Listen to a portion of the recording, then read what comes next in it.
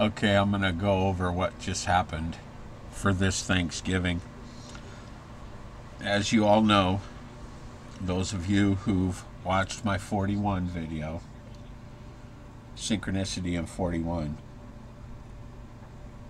you'll know that number had something profound to do with last year and with 322, which showed up at the Super Bowl. And we had basically a pictogram premonition of that from the God Zone. Okay, now that being said, today I was looking at Mike Laverne's video, and I noticed he had Pisces sun. So me being a Pisces of 3963 of 1963, I thought I would go ahead and watch it. So I watched his video, and I noticed another video that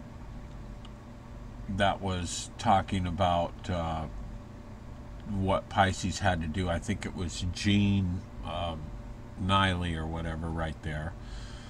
So then I went through a couple other videos and I came across this Pieces, because I misspelled Pisces. I misspelled it. I spelled it P-I-E. And so then I came across this Sum 41. So that immediately caught my attention. I had never heard of this band before today. Okay, so I went and I searched them out. I did a Wikipedia. They're a Canadian band. And so naturally, I wanted to find out what their name meant. So I ended up so why did they choose the name Sum 41? Okay, and then I went ahead and read that. I took a screen capture of it because I posted this on the God Zone.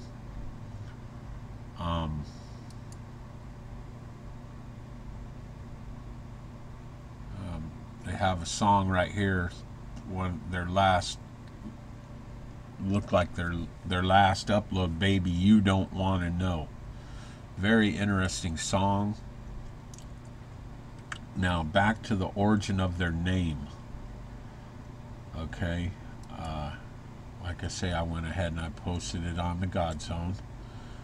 And why did they choose the name Sum 41? Okay,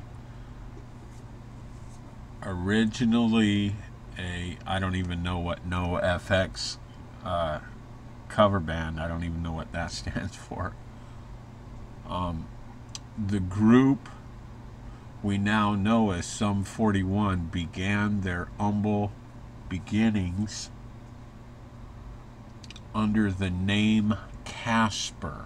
Okay, so we have Ghost, okay, going on here. When the band began to take things seriously, however, they decided to change the name for a supernova show on September 28th, 1996. Okay? Which happened to be the 41st day of summer. 41 days into summer. Okay, so now here we have a couple more 41s surrounding this. And the reason I believe that the 28th date was important because many people think that Jesus was actually born on the 28th or 29th. I'm aware that Queenie thinks it was the 11th for 9/11, so nevertheless, I'm sure of what I saw, and I know it was in the month of September. So having said that, I'm not going to be able to pronounce a lot of these words, so just so you know. The year of Jesus' birth is broadly accepted as 4 BC, primarily from erroneous conclusions derived from Josephus' recording of an eclipse assumed to be on March 13/4, shortly before Herod died. There are a number of problems with this, in addition to the fact that it was more likely the eclipse occurred on December 29, 1 BC. Considerable time elapsed between Jesus' birth and Herod's death, since the family fled to Egypt to escape Herod's edict, and they didn't return until after Herod's death. Furthermore, Herod died on January 14, 1 BC. Tertullian, born about 160 AD, stated that Augustus began to rule 41 years before the birth of Jesus and died 15 years after that event. Augustus died on August 19th, 14 AD, placing Jesus' birth at 2 BC. Tertullian also notes that Jesus was born 28 years after the death of Cleopatra in 30 BC, which is consistent with the date of 2 BC. Irenaeus, born about a century after Jesus, also notes that the Lord was born in the 41st year of the reign of Augustus. Okay? Since Augustus began his reign in the autumn of 43 BC, this also appears to substantiate the birth in 2 BC. Eusebius 264-34 or 340 AD, the father of church history, ascribes it to the 42nd year of the reign of Augustus and the 28th from the subjection of Egypt on the death of Antony and Cleopatra. The 42nd year of Augustus ran from autumn of 2 BC to the autumn of 1 BC. The subjugation of Egypt into the Roman Empire occurred in the autumn of 30 BC. The 28th year extended from the autumn of 3 BC to the autumn of 2 BC. The only date that would meet both these constraints would be the autumn of 2 BC. Another approach in determining the date of Jesus' birth is from information about John the Baptist. Elizabeth, John's mother, was a cousin of Mary and the wife of the priest of Zacharias, who was of the course of Abiah. Priests were divided into 24 courses. Each course officiated in the temple for 1 week from Sabbath to Sabbath. When the temple was destroyed by Titus, August 570 AD, the first course of priests had just taken office. Since the course of Abiah was the 8th course, we could track backwards and determine that Zacharias would have ended his duties July 13, 3 BC. If the birth of John took place 280 days later, it would have been April 19, 22 BC. Precisely on Passover that year, John began his ministry in his 15th year of Tiberius Caesar. The minimum age for the ministry was 30. As Augustus died on August 19th, 14 AD, that was the accession year for Tiberius. If John was born on April 19, 22 BC, his 30th birthday would have been April 19, 29 AD, or the 15th year of Tiberius. This seems to confirm 2 BC date, and since John was 5 months older, this also confirms the autumn birth date for Jesus. Elizabeth hid herself for 5 months, and then the angel Gabriel announced to Mary both Elizabeth's condition and that Mary also would bear a son who would be called Jesus. Mary went with haste to visit Elizabeth, who was then in the first week of her 6th month, or the 4th week of December, 3 BC. If Jesus was born 280 days later, it would place the date of his birth on September 29.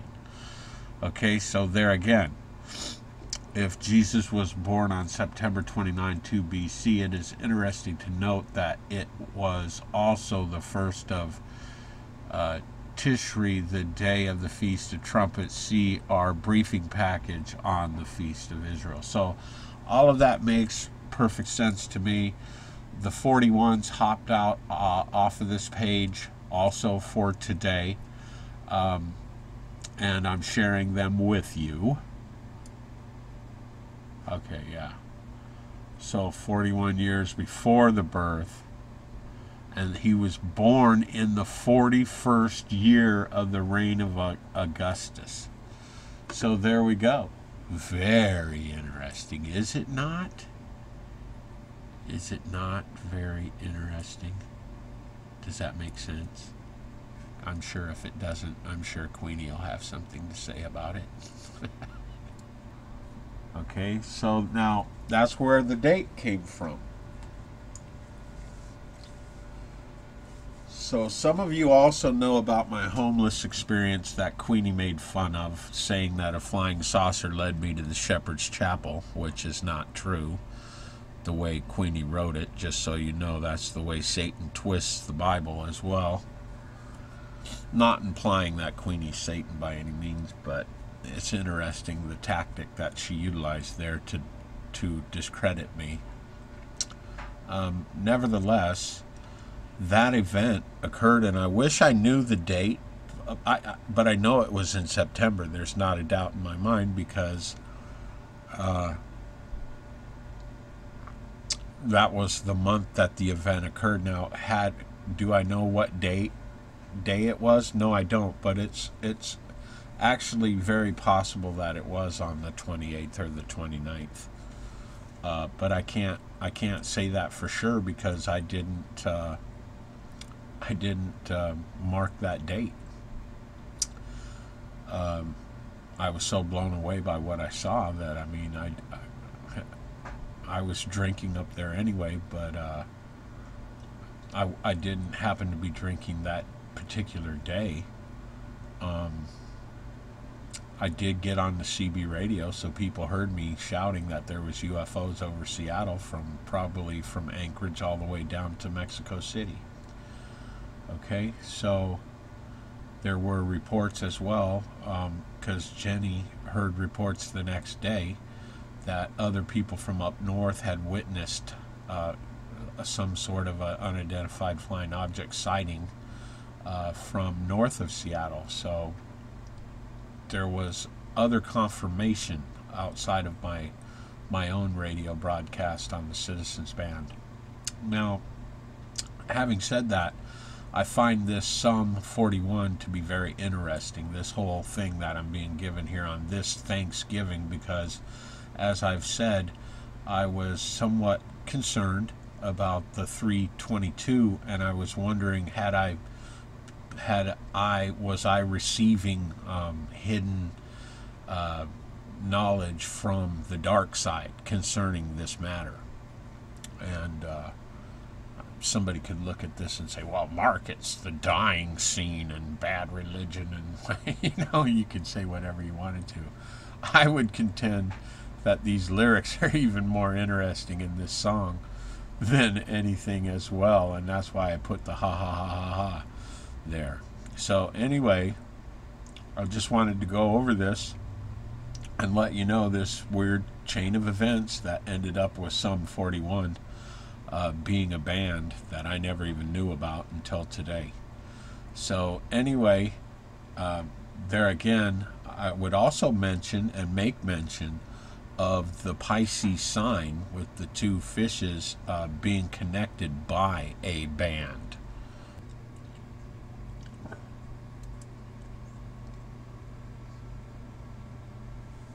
So here's the lyrics. Okay. I don't know what you want, and I don't want to know. I got you where I want, and I won't let go. So get your kicks out quick while you still got time. That's fine. I know just what you've done. I need no alibis. I hope you've had your fun. You sure know how to live, 'cause you're just a drag and you just ran out of time.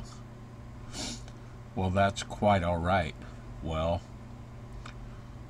do what you want, but don't be proud, 'cause baby, you don't want to know what I'm going to do when you're not around. No, baby, you don't want to know. I got you right where I want, and I bet you gonna set you off, and I tell you anything you want, but baby, you don't want to know. Baby, you don't want to know. Hey, it beats me black and blue, but I can't resist. I'm dragging myself through this kind of masochist, but I'll be fine like this till the end of time. That's quite all right. Well, do what you want, but don't be proud, 'cause baby, you don't want to know what I'm gonna do when you're not around. No, baby, you don't want to know. I got you right where I want, and I bet you're gonna set you off, and I tell you anything you want, but baby, you don't want to know. Baby, you don't want to know. Baby, you don't want to know. Baby, you don't want to know. It's all right. I don't mind, 'cause you just might be out of time. Well, do what you want, but don't be proud, 'cause baby, you don't want to know what I'm going to do when you're not around. No, baby, you don't want to know. I got you right where I want, and I bet you gonna set you off, and I tell you anything you want, but baby, you don't want to know. Baby, you don't want to know.